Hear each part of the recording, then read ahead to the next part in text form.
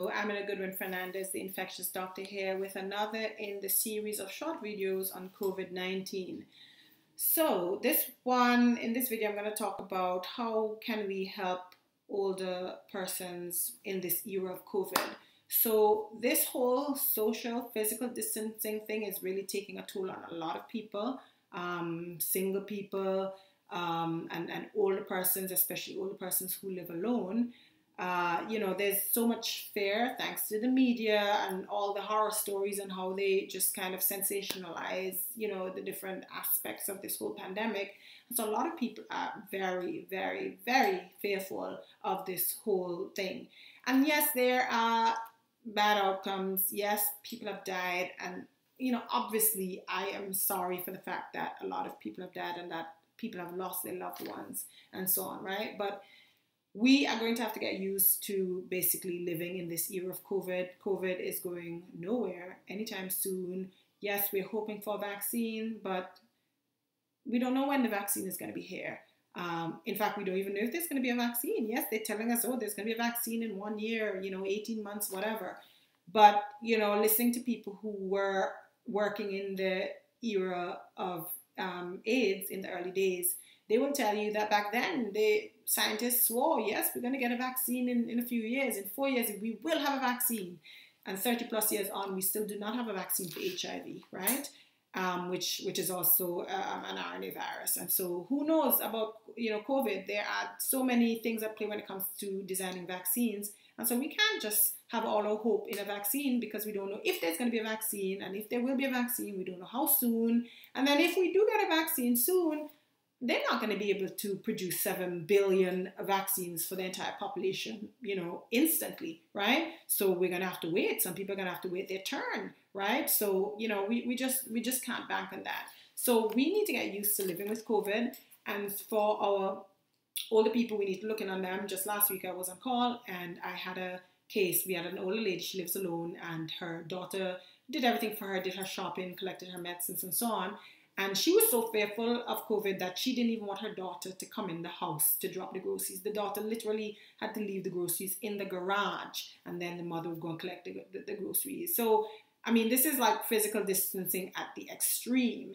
And because of that, this lady, she, suffered the consequences. She was at home alone. Nobody was really checking in. The daughter would call her, obviously, but then she was at home. Nobody was like physically there to look and be with her. And so she just got relaxed and, kind of overindulged in like, comfort food, I guess, sweet things. And so one day the daughter called her.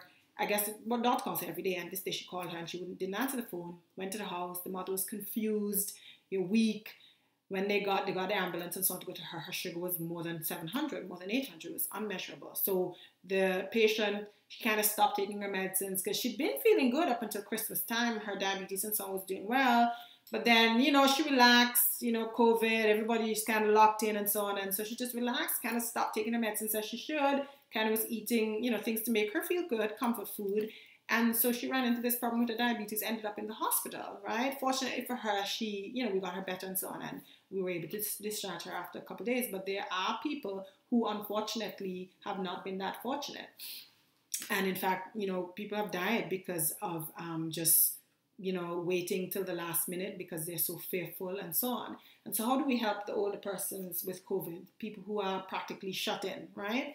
What we need to do, obviously check on them daily and, hopefully there's somebody in the community, if not a family member, maybe a church member, just somebody who can sort of make a call daily just to make sure you know that, how they're doing, and then them knowing that somebody's looking out for them, they feel a need to keep going, they feel a need to keep living. And that helps them to kind of take care of themselves, want to take care of themselves, etc., right? Making sure that they're taking their medications, reminding them, maybe going and setting up the pill box, with all the pills, if they will allow you there. If they might be a little hesitant, but again, we have to get used to COVID. You're not going to stay secluded and shut in, indefinitely, right? So we probably, like children and other, relatives and so on, have to kind of find ways to encourage the older person to allow them back physically into their lives, right? And if they're still getting afraid of, you coming too close, then say, okay, well, I will wear a mask.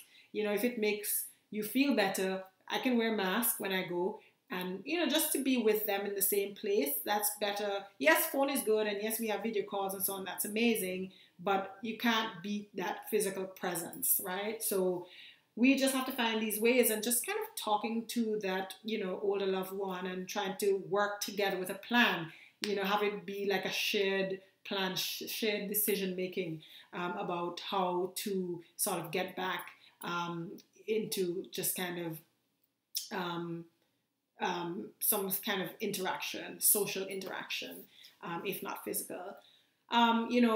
With children, if this is just an example, and it's true for older persons as well, infants, babies and infants who are not touched, who don't have this physical, touch and interaction, they actually don't do well. They fail to thrive, as we call it. They remain thin, they don't eat, they don't develop normally, so they have delayed like walking and talking and things like that.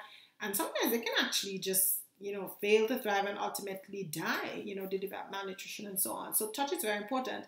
And we know that that's important, with older persons as well. And we see that in the nursing homes, where the nursing home residents, or older persons in general, even after prolonged hospital stay, those who don't have people visiting them, like loved ones to come and check for them and make sure they're okay and touch them and so on and so forth, those older persons don't do well without that physical touch. And they essentially just kind of get contracted and just kind of go into themselves and stop talking, and ultimately can stop eating and so on. So that physical touch, like, it's just naturally important, right?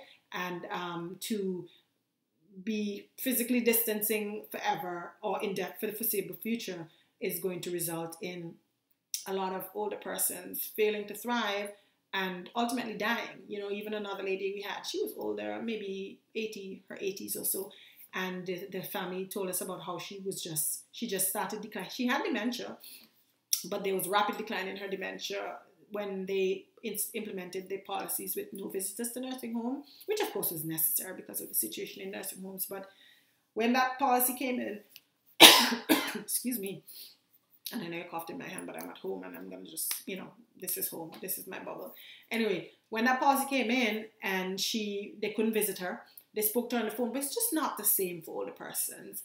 And so she just declined rapidly, spoke less and less, just kind of went into herself. And ultimately, she got pneumonia and, she ultimately died. It was quite, sad. But this is becoming a real problem for older persons. And so we just have to work with them to find ways of maintaining that social and, if possible, physical interaction before it is too late.